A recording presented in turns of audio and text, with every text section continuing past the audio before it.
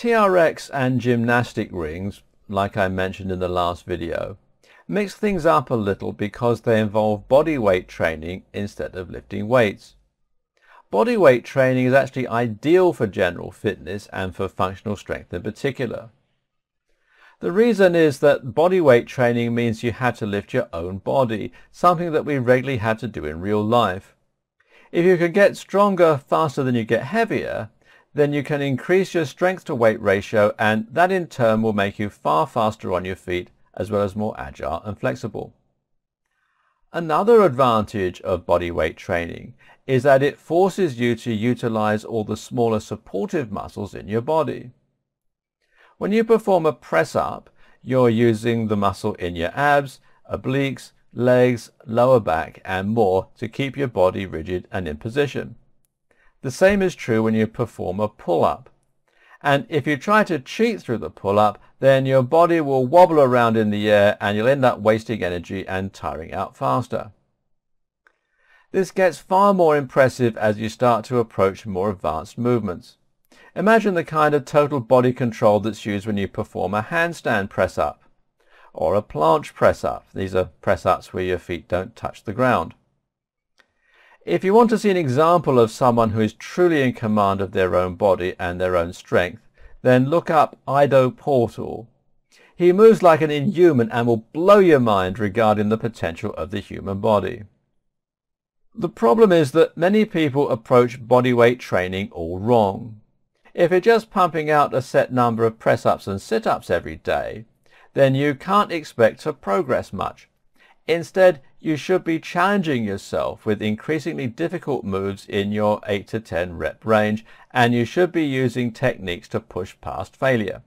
In bodyweight routines, you can't change the weight itself, but what you can change instead is the way you're lifting it, and this can be just as challenging.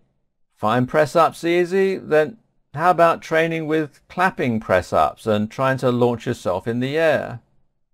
This move requires acceleration in the muscles, which the body treats just the same as a heavy weight. The result is that you'll recruit more of your fast-twitch muscle fibers in order to explode off the floor. And now if you try and perform some normal push-ups, you'll find it's a lot more challenging. Likewise, if you perform a push-up with one hand, that will also make it harder, as well as requiring you to strengthen your core to avoid tipping. You can build up to this by placing both hands on the floor, but putting 80% of your weight on one hand. As you get tireder, move more and more weight onto the other side. Now you're controlling your distribution of weight in order to maximally challenge the muscle. You can also just move your arms back closer to your waist, which puts you in a position called a Maltese push-up. This movement lengthens the lever arm, just like the Indian club. Now your weight is further away from your hands, which forces you to work harder. A great tool at your disposal here is a technique called the mechanical drop set. Here you perform as many reps as you can of an exercise and then make it slightly easier by changing the position.